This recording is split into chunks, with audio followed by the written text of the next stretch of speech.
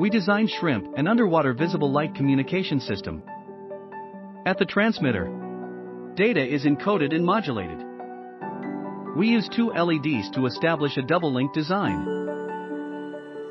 Unpolarized light is first converted into linearly polarized light.